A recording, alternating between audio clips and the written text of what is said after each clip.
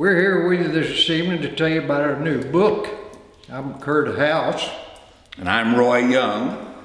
And the book's title is Chasing Billy the Kid, Frank Stewart and the Capture of William H. Bonney.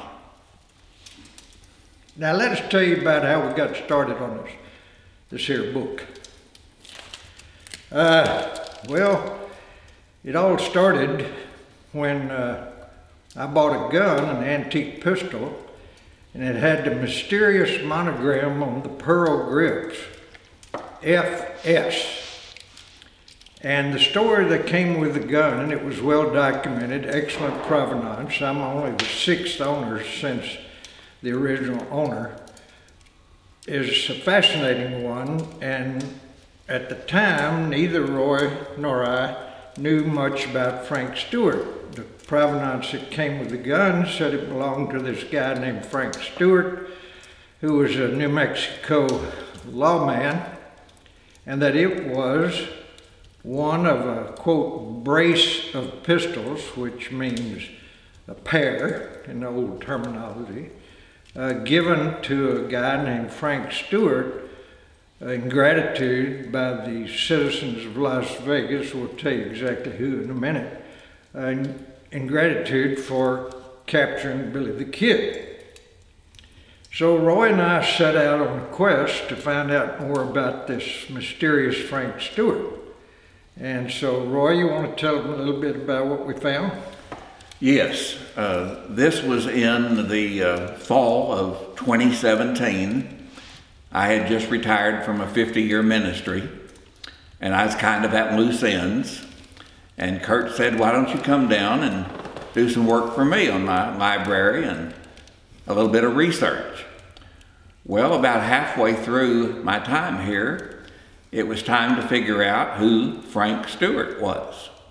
And I thought I was going to do a 5 or 6 page report and move on to another character. Well, as I got deeply into the story of Frank Stewart, I went to Kurt and I said, this is a book. Yeah. This is a book. It's more than an article. We thought it might just turn out to be an article or something.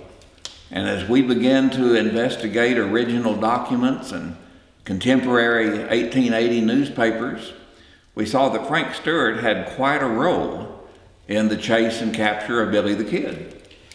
And as we reviewed the literature, we found that Frank Stewart was virtually unrecognized, didn't get any credit at all, and all the credit went to Pat Garrett. And why was that, Roy? Well, after Pat Garrett had killed Billy the Kid in 1881 there at Fort Sumner, New Mexico, he very soon started a book basically entitled, I won't give all the words because there's about 30 words in the title, An Authentic Life of Billy the Kid. And he had a ghostwriter by the name of Ash Upson. But as the story unfolded and Pat dictated to Ash and Ash asked questions, Pat made himself the hero of the entire story of the life of Billy the Kid, especially his life in New Mexico. And we found that Frank Stewart had barely a mention and certainly very little credit for what turned out to be the fantastic chase and capture of Billy the Kid.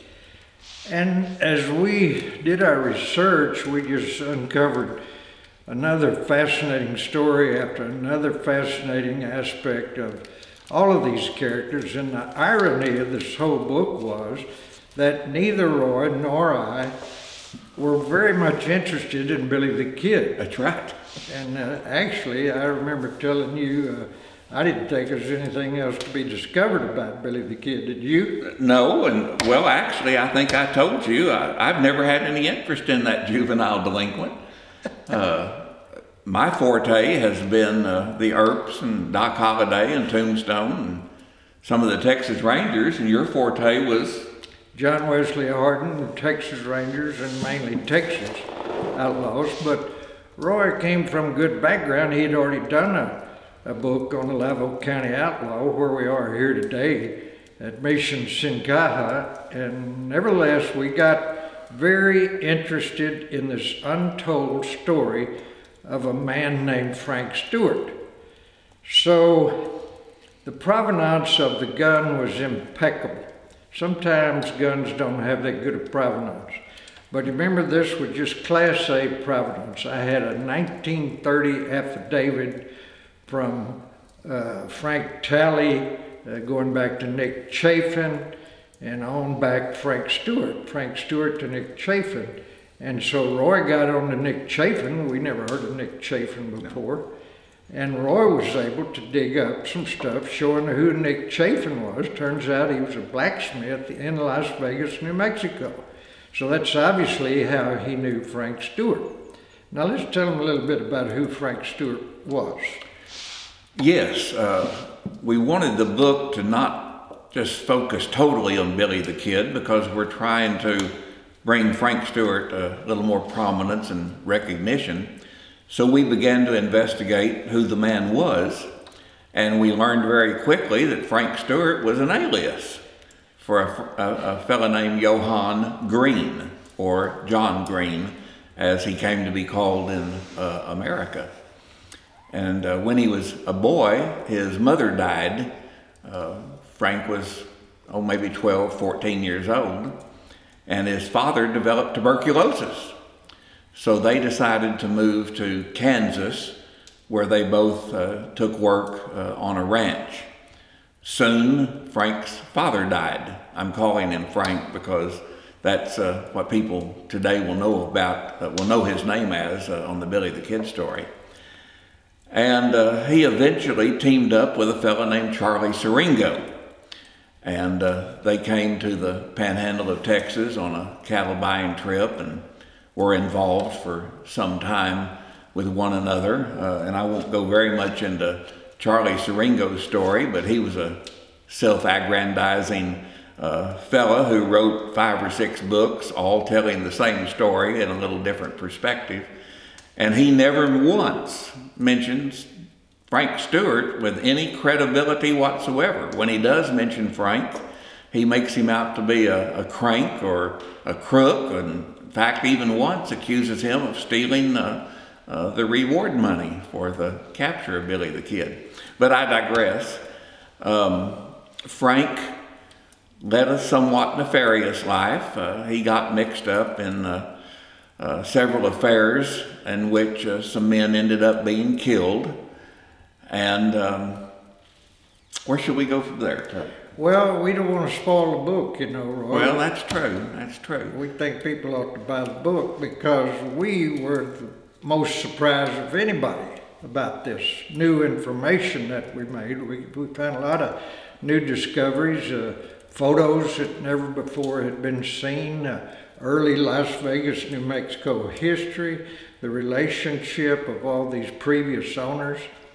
And well, Frank actually becomes a cattle detective.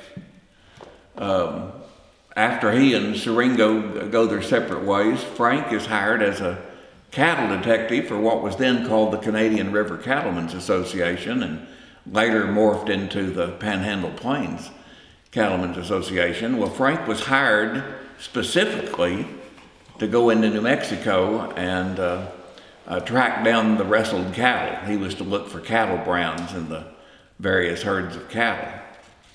And at that time, in the 1880s, cattle rustling was really booming in West Texas, especially, as Roy mentioned, along the Canadian River on into New Mexico. So the Canadian River Cattlemen's Association hired Frank Stewart to go straighten this out and find out who was stealing the cattle, right, John? Mainly John Chisholm's cattle, who had one of the largest spreads of anybody at the time, thousands and thousands of head of cattle, and yet they were disappearing. So back in the 1880s, the Canadian River Cattlemen's Association banded together. The leader was Charles Goodnight, and so they took off to New Mexico, didn't they? After Frank did his first investigative tour, he came back and reported to the officers and members of the Cattlemen's Association And they determined that they needed to put together a posse. And Frank then took a posse into New Mexico to track down who's doing the rustling. And later, Charlie Siringo has a posse and follows up, so that there's 2 posses from the Texas Panhandle. And in New Mexico, Pat Garrett is putting together a posse. So it ends up there's 3 posses, which eventually become one, with a nucleus from the 3 posses. And this book is going to be really enlightening for people in the Panhandle or interested in Panhandle history, because it turns out this posse was composed of cowboys from the LS, the LIT, which was George Littlefield, and the LX ranch. The LX is still in existence, I think. So picture these cowboys off in New Mexico, near Las Vegas, Seven Rivers area, and Frank and his posse and Pat Garrett are both equally leaders of this posse. Pat Garrett was not any above Frank Stewart. In fact, don't you think, Roy? And this came about at a place called Llewellyn Springs. Frank is there, Pat Garrett is there, and Charlie Siringo and some of his men are there. And Pat asked Frank if he would take charge and tell what they were getting ready to do and why. And at the end, Charlie Siringo backs out, and most of his men back out. But the nucleus of Frank Stewart's posse and Pat Garrett's posse form the one new posse. And of course, Pat has the better information on where Billy might be, because Pat's living in New Mexico. And from there begins what we call the chase that leads to the capture of Billy the Kid. And the success of the posse is what led many people to claim to be a part of the posse who really weren't even there. And there's always been some mix-up in the literature about who exactly was there and who wasn't. So one of the tasks of Roy in my research was to determine just exactly who was really there. And you remember a couple of them claimed to be there and they weren't even there, we found out. Exactly, because later on, the capture of Billy the Kid was a world famous event, carried in the New York Times and the Boston newspapers, Chicago, San Francisco. And so later cowboys wanted to claim that they were part of the posse. And the bulk of our book is on the chase that leads to the capture of Billy the Kid and his cohorts at Stinking Spring, where... and that's singular spring. Yes, most people say Stinking Springs, but there's no S on the end of spring. We love detail, and we're trying to correct everything that we can to make it as right as it possibly can be. Yeah, factual. Both Roy and I are sticklers for facts, so you won't find any fiction in our book, nothing about Brushy Bill Roberts or anything like that. This is the real stuff. So let's get back to the story without revealing all of our discoveries. Yes, and once the capture takes place at Stinking Spring, our book continues with how they managed to get Billy and the boys to Las Vegas and on to Santa Fe, where they were jailed. And that's a most interesting story about how that all took place and the trouble that they had in getting the reward money, because Governor Lew Wallace was off on a book signing tour. Lew Wallace, wrote Ben-Hur. And Pat and Frank going around in Santa Fe, this saloon and that saloon, and there's some really interesting stories there that we've come to share. And we won't go into all the detail on that because we want you to read our book.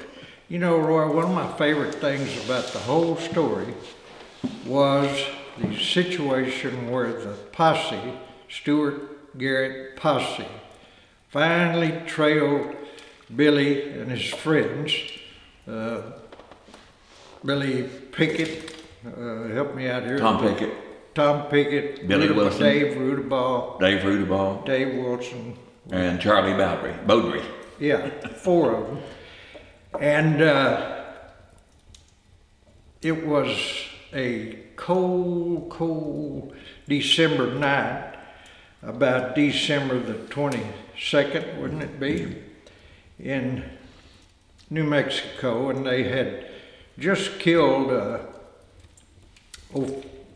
Tom Folliard in Fort Sumner. Yes. And so the gang, Billy's gang that is, ran off, and Pat Garrett and Frank Stewart started trailing them. And their job was made easier because of the snow. So they trailed them towards Brazil Wilcox ranches down there to Stinking Spring, and there was only one old rock house there, so they figured that that's where the gang would hold up. And it turns out that when they tracked them, indeed, they sneaked up there at dark of night, and they did see, I think it was 3 horses outside. 2 horses had been taken inside this little bitty rock house, bitterly cold, picture this, with the 5 guys at that time. And Pat Garrett wanted to rush them and just start the shooting, but Frank Stewart, cooler mind, prevailed. Tell them about that. Yes, of course, this is a pitch dark night with some light from the moon and the snow. But Pat's idea was, let's rush this rock house and just kill these outlaws. And Frank said, no, we're not going to do that because some of our men might end up being killed. So they waited till dawn the next morning when Charlie Beaudry came out to feed the horses. They thought that was Billy the Kid because he was wearing Billy's sombrero. Can I interject something here? But it was always very poignant to me to identify with these poor old posse members lying out there in the snow all night after Frank said, no, let's wait till morning. Now picture this, folks.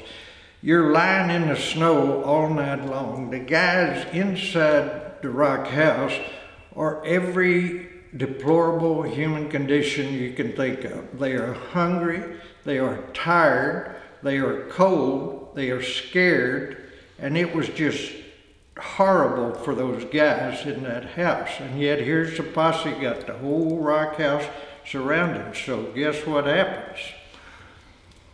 This is when Charlie Beaudry comes out the next morning to feed the horses, and he's wearing Billy's sombrero.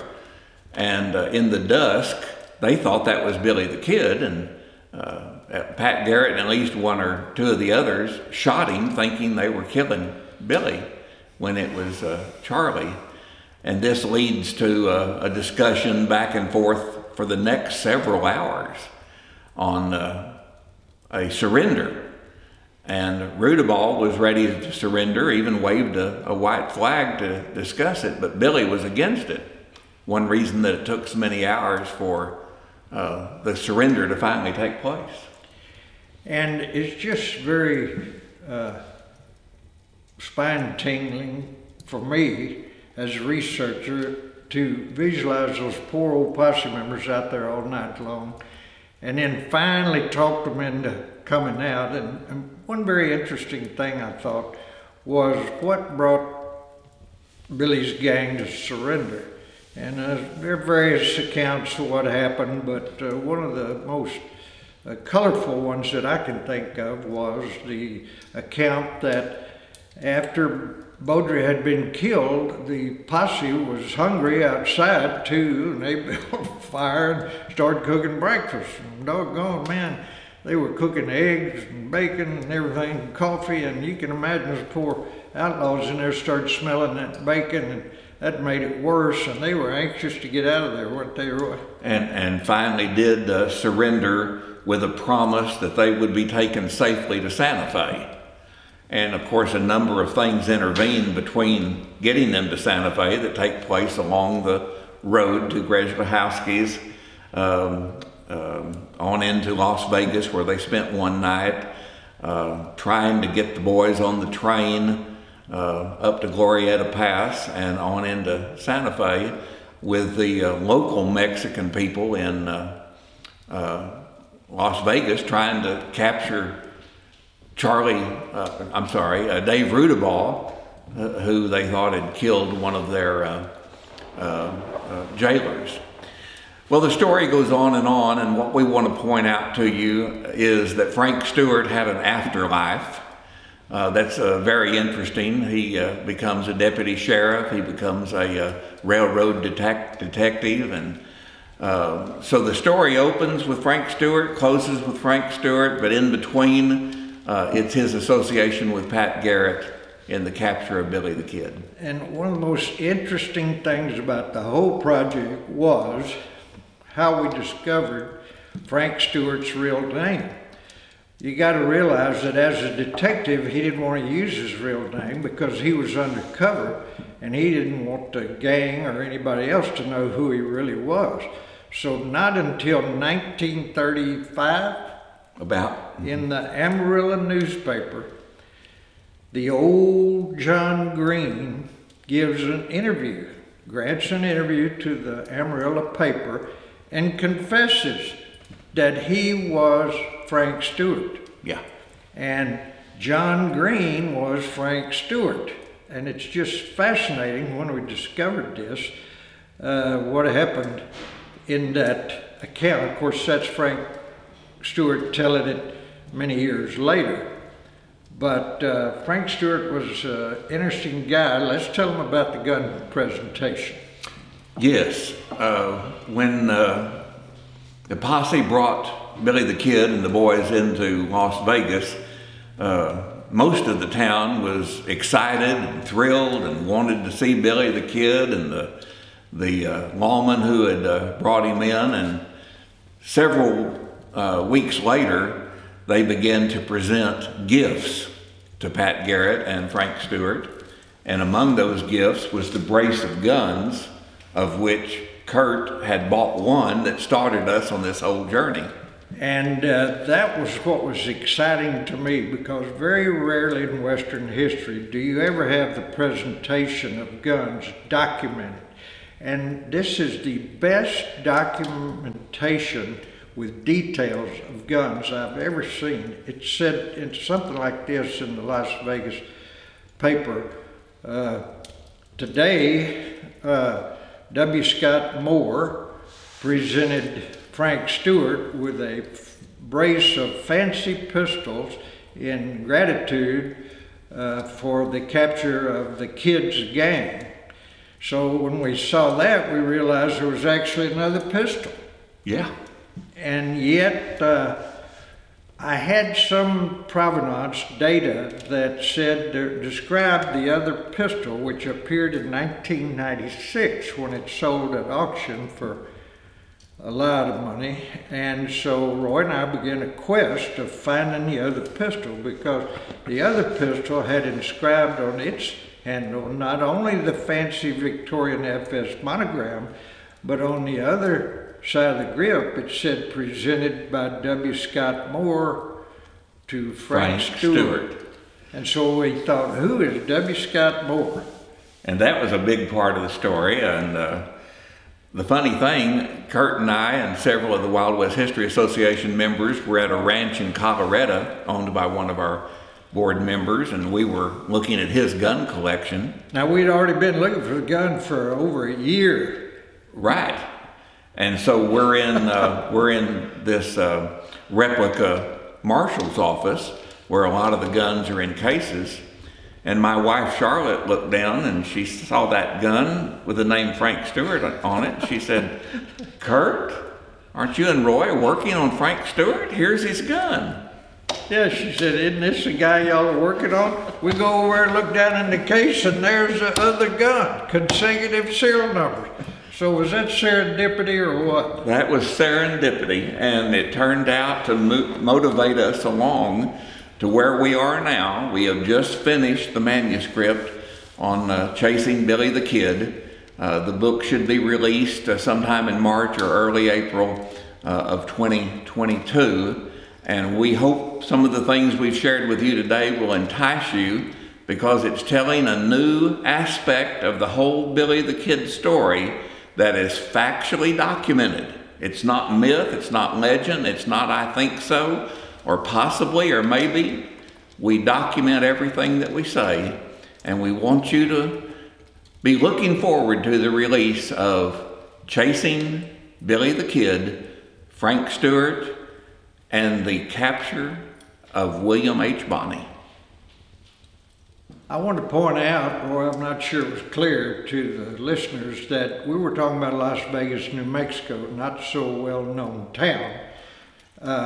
And that's where all this occurred.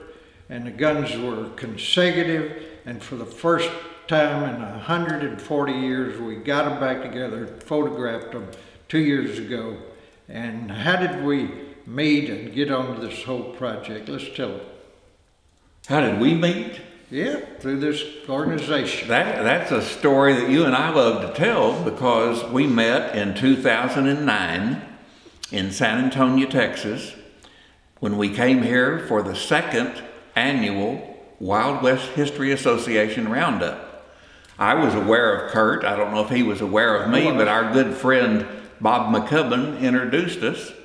And we, as board members of the Wild West History Association, want to thank WWHA for this opportunity to present the story of our new book on Billy the Kid in this fireside story. The Wild West History Association means so much to me, and I know it does to Roy too, but it's just the most exciting group I've ever been a part of, and I want to encourage anybody interested in Western history to look us up on the web and join our group. We mark graves of unknown outlaws and lawmen. We go around the country. We have an annual roundup, we call it, where we take field trips to various interesting sites of outlaws, lawmen, Western events, and it's just, I can't say enough good about the Wild West History Association. Thank you, Kurt. And we do produce a quarterly journey, a journal of 90 to 100 pages, full of factually documented articles on the Wild West.